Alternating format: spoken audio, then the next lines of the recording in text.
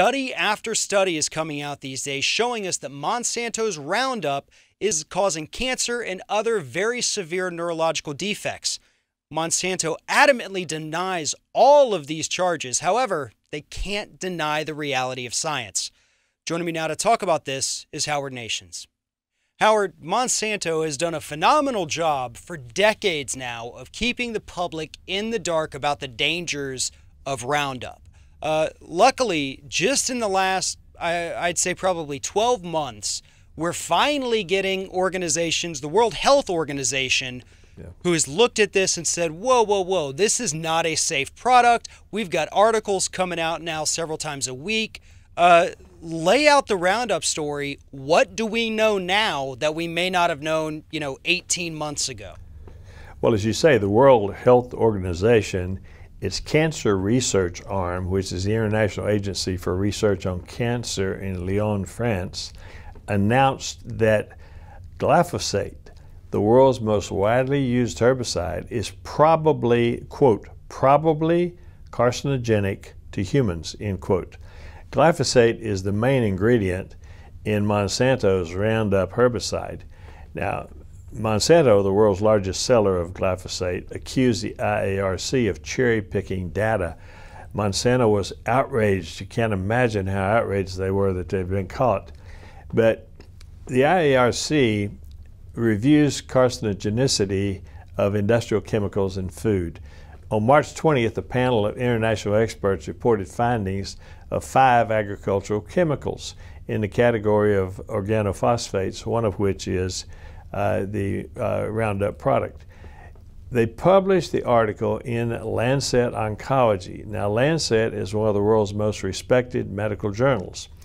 Glyphosate was determined to be, quote, probably carcinogenic in humans, end quote. That's a 2A category, which means that they had limited evidence of the link in humans from the studies, but the evidence from the animal studies showed tumors in mice and rats and DNA damage to human cells.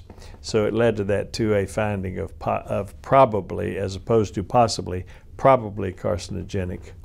And one of the things that's interesting is that in these studies with the mice and rats, they use mice and rats because their chemical makeup is very similar to those in humans, which means when they see it happen in mice and rats, it is very likely that it would happen in human beings.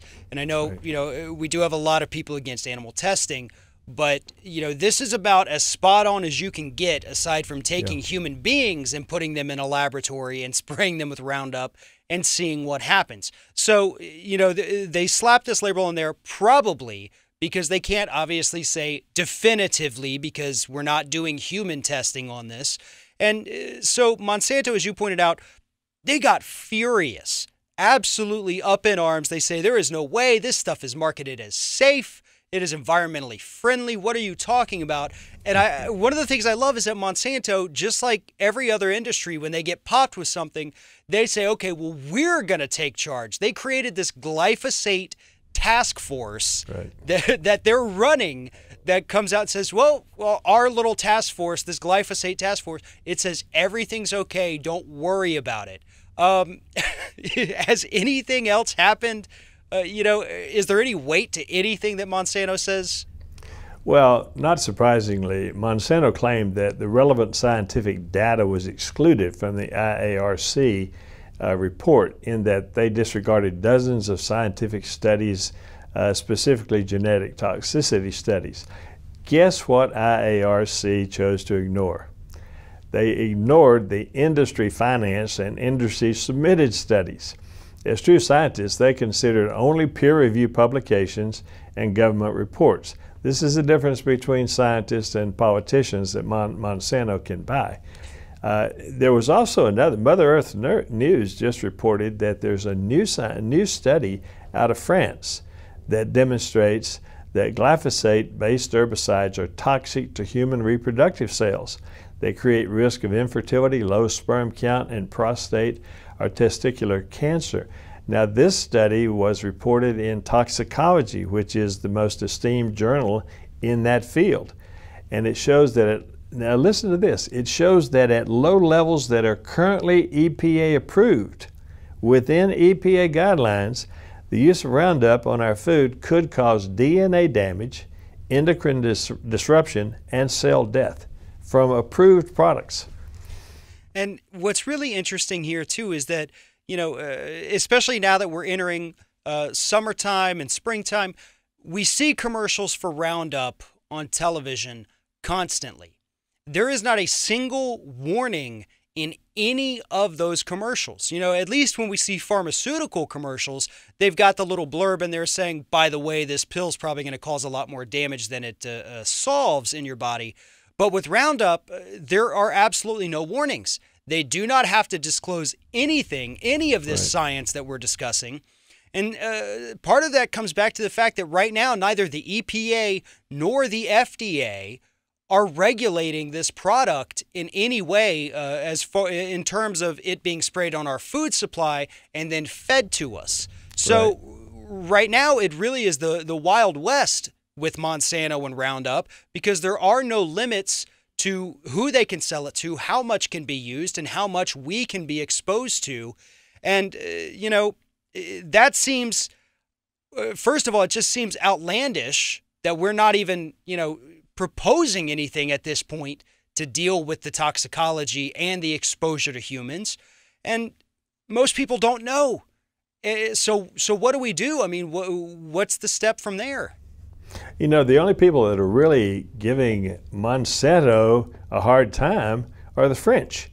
The French studies, the French regulatory agencies.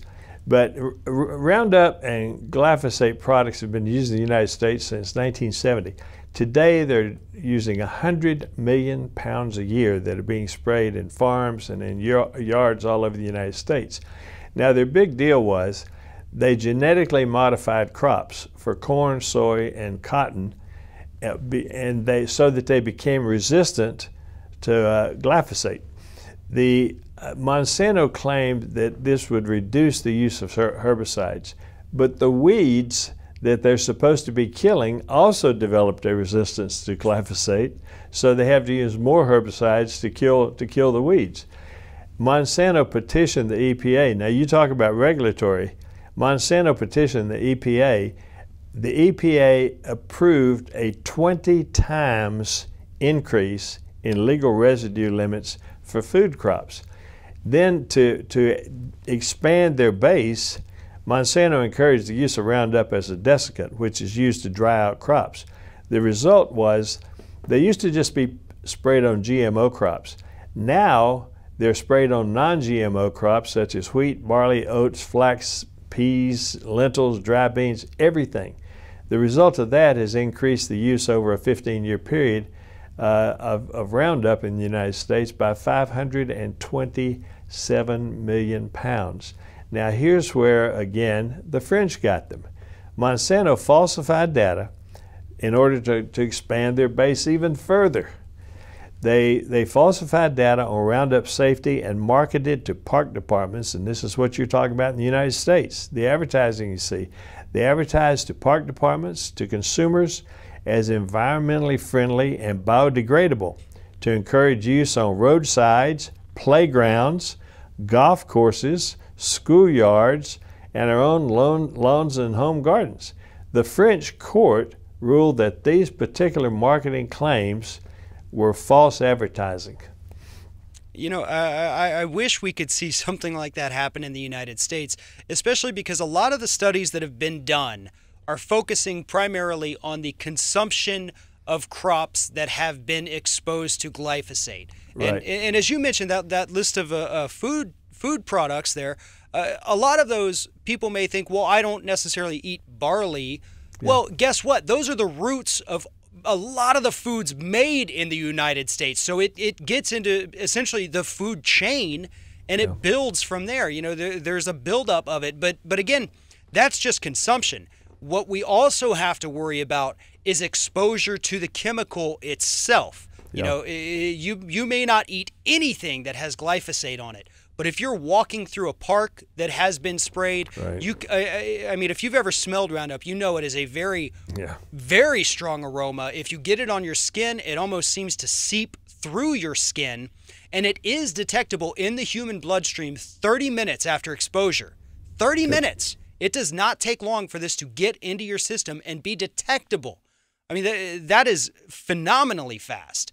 And so, whether it's through direct contact, through breathing in the chemicals, or through consumption, there almost is no escape. And what we know now is it's not even just cancers, is it? I mean, there is just a laundry list of diseases, conditions caused by exposure to Monsanto's Roundup.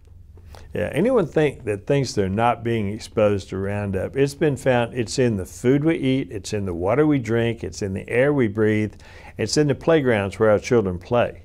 And the whole list, EcoWatch came out with this report where they had found health problems which they attribute to exposure to Roundup and or glyphosate. You ready for this? ADHD, Alzheimer's, birth defects, autism, brain, breast, prostate, and lung cancer, celiac disease, chronic kidney disease, colitis, depression, diabetes, heart disease, hyperthyroidism, inflammatory bowel disease, liver disease, Lou Gehrig's disease, multiple sclerosis, non-Hodgkin's lymphoma, Parkinson's, and then infertility, miscarriage, and stillbirth in relationship to pregnancy, and respiratory disease. In addition, the weeds have developed have developed their resistance to Roundup, so it doesn't even perform the legitimate function for which it was approved in the first place. I mean, when you look at that list of illnesses, it almost seems like being around Roundup is worse than smoking a cigarette at this point, comparatively the diseases that it has caused, because we know that glyphosate is a neurotoxin. So Right. in addition to the cancers, which are, the big thing that a lot of people focus on, we're looking at neurological symptoms, as you pointed out, Alzheimer's, Parkinson's, ADHD, autism. Those things have all been linked in studies, private studies, not industry-funded studies, not government studies.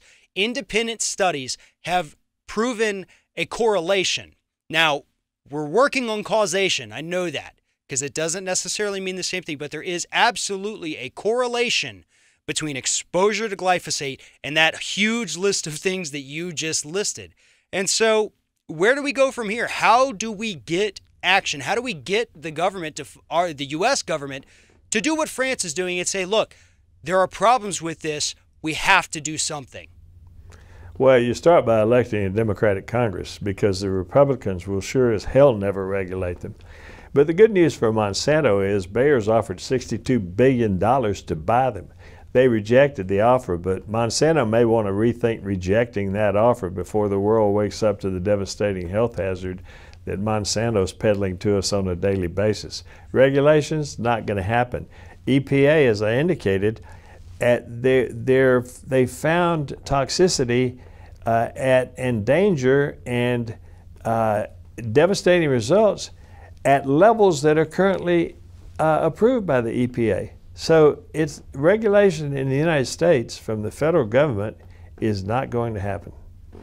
And what's interesting, too, is that we started off discussing this World Health Organization study. 2 weeks ago, a World Health Organization subcommittee released a report saying that glyphosate was not necessarily linked to non-Hodgkin's lymphoma, but this little paper they released was only 6 pages long. I read the whole thing about 4 times to make sure I was reading it correctly and that the media was getting it correct, and it turns out they weren't. What the study said was that we cannot, from the research provided to us, find a link between glyphosate consumption and non-Hodgkin's lymphoma. But the media immediately ran with it and said, World Health Organization says no link between glyphosate and cancer. Those were the headlines. Yeah. And it was absolutely misleading, absolutely not true. And it was only if, like I said, it had to be a consumed version of glyphosate over the life of whatever plant was being consumed, and it would only look for that one specific form of cancer. I mean, the media is playing a big role in the misinformation around this as well. Well, as you said, we see Roundup advertised all the time. Monsanto spends a lot of money with the media in advertising. So it's the golden rule. He who has the goal makes the rules. And they make the rules in the media, they make the rules in federal control of the industry. So there's not a lot there, not a lot of hope on the horizon for the consuming public and for the children and for the unborn who are being exposed to this through pregnant women. Well, I know that there are a lot of brilliant lawyers out there who are looking into these cases, and that, I think, right now is our best hope. Let's get this in the court system. Let's get some relief for the people that have been injured. Howard, fortunately, we are out of time, but thank you for this, and I appreciate everything that you do. A phenomenal story, and we're going to stay on it. Thanks, Farron. Xarelto continues to kill patients, while the FDA continues to ignore it. See the story at drugsafetynews.com.